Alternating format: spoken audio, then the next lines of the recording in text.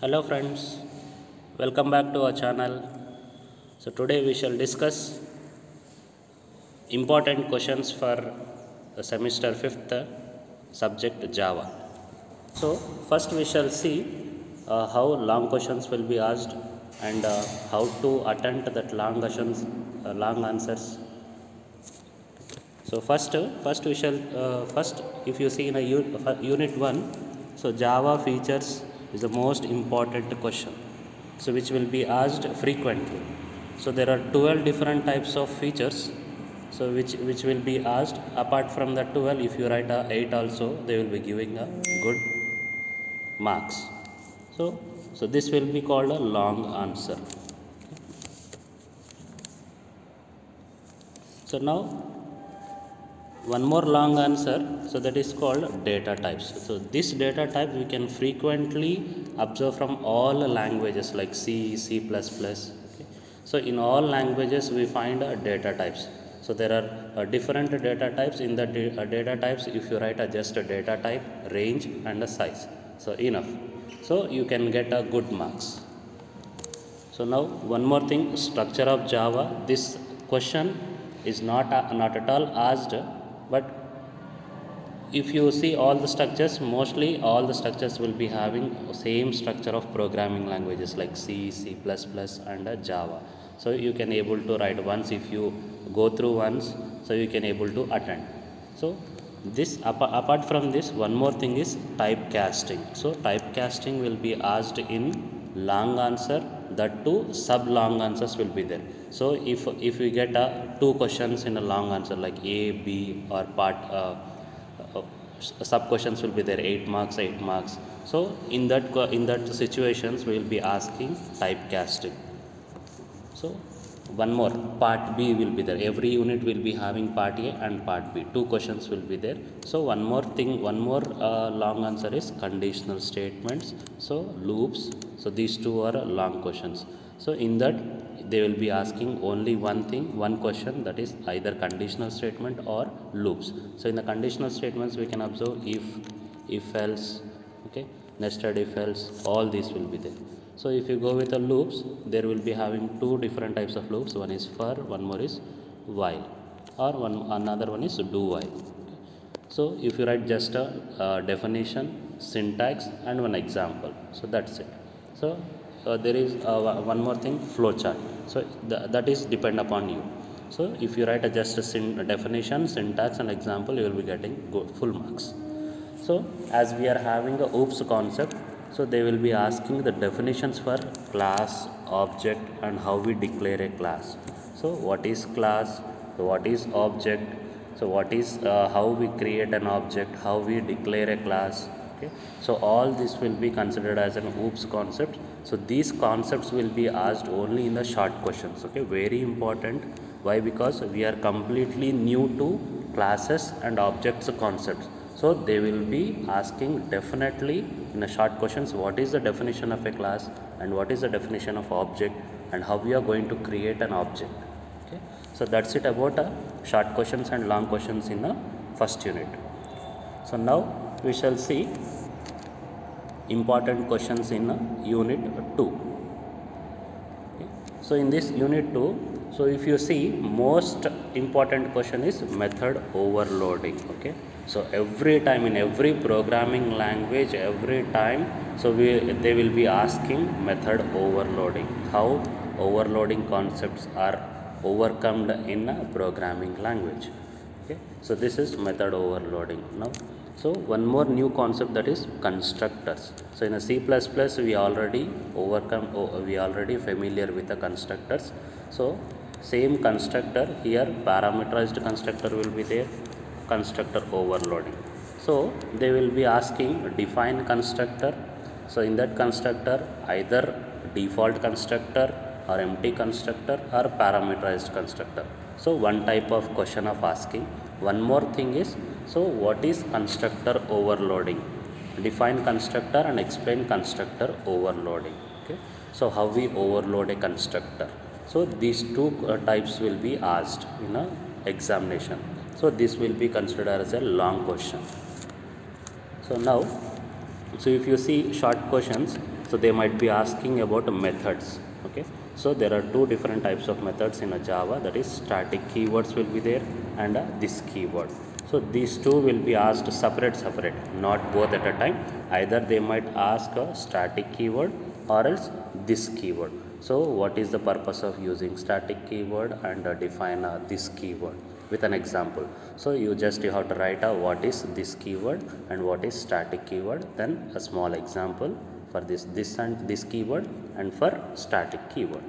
So next, if you consider one more long answer, so the similar concepts which we come with the first SEM onwards, like in a C language, in C++ we are having arrays.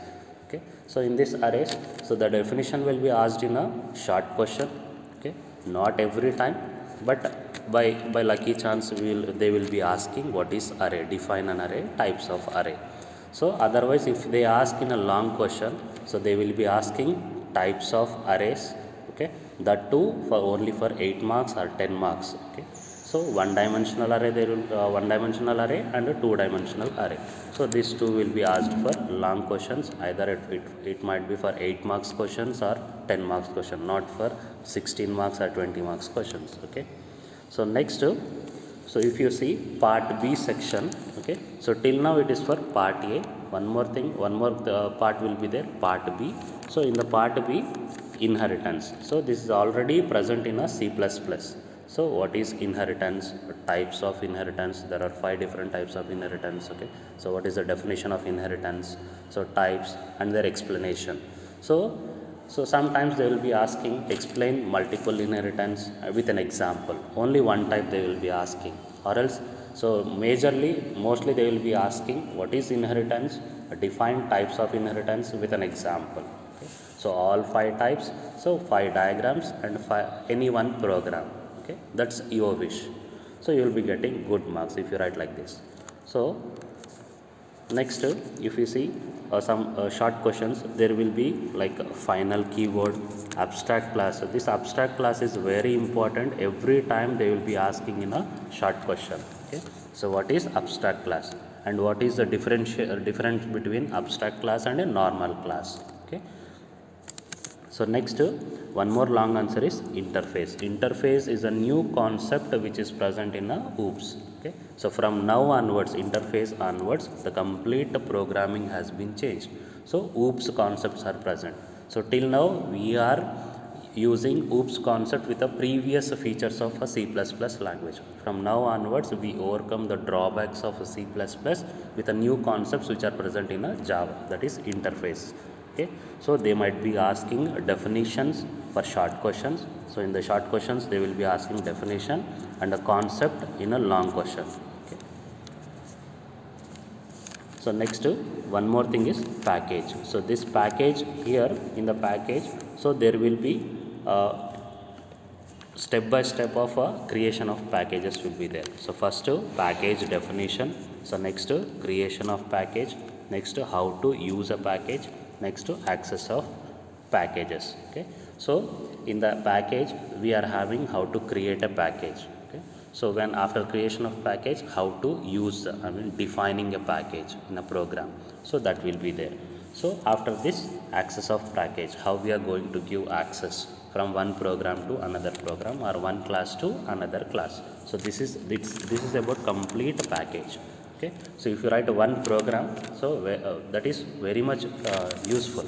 Okay, so you will be getting 100 full marks in a packages. So just writing one program and defining a package, that's it. Okay. So next, one more thing, important concept is wrapper class. So this will be asked very frequently in all the question papers. Every time they will be asking what is wrapper class. Okay, so there are some classes. Why? Because OOPS concept is completely based upon object oriented. So everything, whatever the data or whatever the variables which are present in a programming language should be converted into classes. So this wrapper class will convert your data into classes. Okay, so there are 5 different types of wrapper class will be there. If you write the table, it's enough. So you will be getting a full short question, short answers.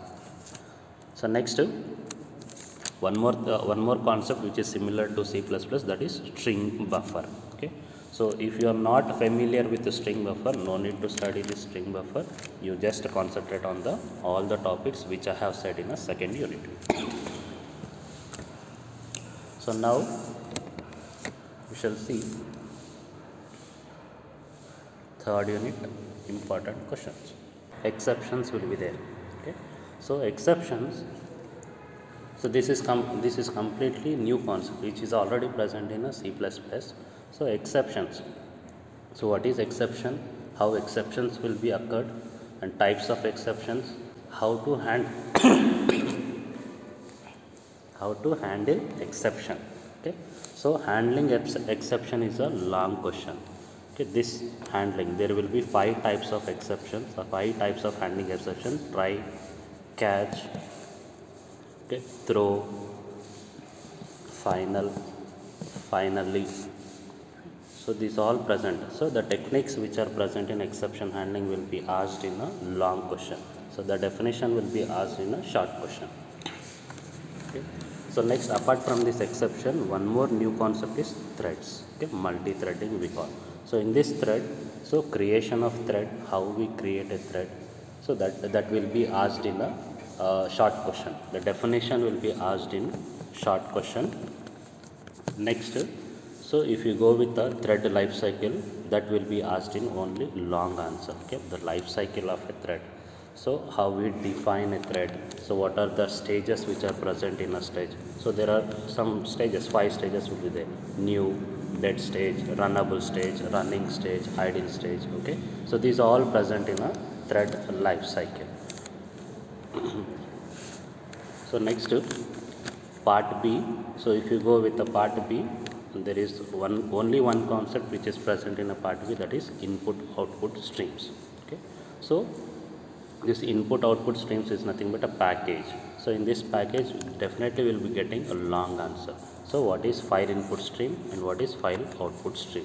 So these two considered as a long answer. So definitely you will be getting apart from these two, you will be getting only one, that is either input stream or else output stream.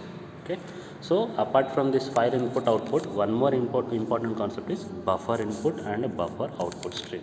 Okay, so in this buffered input and this is buffered output, we are having different of methods. So there are more than 15 methods. So in that, if you write only just 8 or 5, you will be getting full marks. Okay, so in this part B, you have to learn file input stream, file output stream, or else buffer input stream, buffer output stream. So these two questions are considered as a long answer. So next, we go with the last unit, that is 4th unit.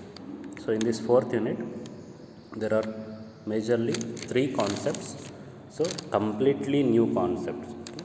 So that is applet. So this applet is considered as a Windows applications. So this unit is completely GUI based, graphical user interface. Till now we never used graphics in a programming language. Now we are going to use graphics. Okay, so that's why it is considered as a new technology in a Java. So in that applet, so defining an applet will be asked in a definition of applet will be asked in short question. So definitely they will be asking define applet or what is applet. Okay. So in that applet, we are having most important thing is life cycle and applet. So in a programming language, we are having 2 life cycles. So one is thread life cycle, one more is applet life cycle. So you have to be confident. So we should not get confused which life cycle and which method where we are writing. Okay, so there will be different method in a thread life cycle and applet life cycle. So both are having 5 stages. Okay, but methods will be completely different. Okay, so this applet life cycle is considered as a long question. So generally they will be asking in a long question itself. So apart from this applet, one more concept is events. Okay, so this is event handling. So events are nothing but the actions which are performed in the computer. Okay, all these events. Okay, so here in this event we are having AWT event, abstract window toolkit we call.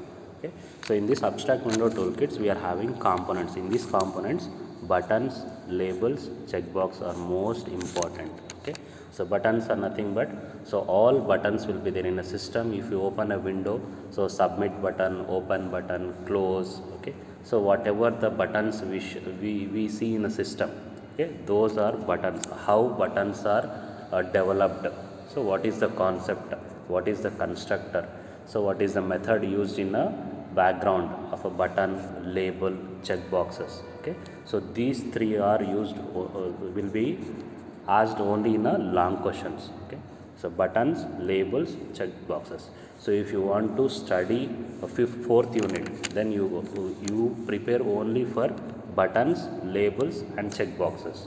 Okay, so applet life cycle is one thing, and applet definition, and a long question is buttons, labels and check boxes. That's it. So why? Because in this buttons, labels and check boxes, the action listeners will be same. Okay, the constructors and the action listeners are same. So only the programming style or the keywords are completely different.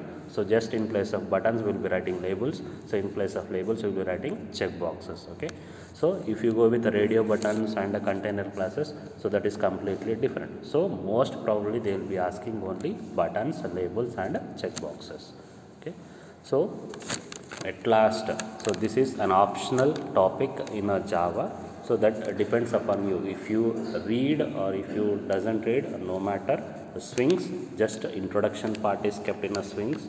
So in that swings, so only they will be asking difference between swing and AWT. Okay, what is the difference between swing and what is the difference between AWT? Okay, so this will be asked in a short question, differences. Next, in a long questions they will be asking frames and J applets. Okay, so Java frames and Java applets. So I suggest you to concentrate on applets and AWT. That's it. Don't go with the swings. Okay, so mostly they will be asking all these topics which I have said in a fourth unit. So swings, so there will be an optional questions will be there. So in this part A they will be asking applet life cycle, and already you people will be concentrating on buttons, labels and checkboxes. So apart from these three, one will be asked. So you better to skip this swings. So that's it with the 5th SEM Java important questions. I hope you people are understood. So go through, write well, get good marks. All the best. Thank you.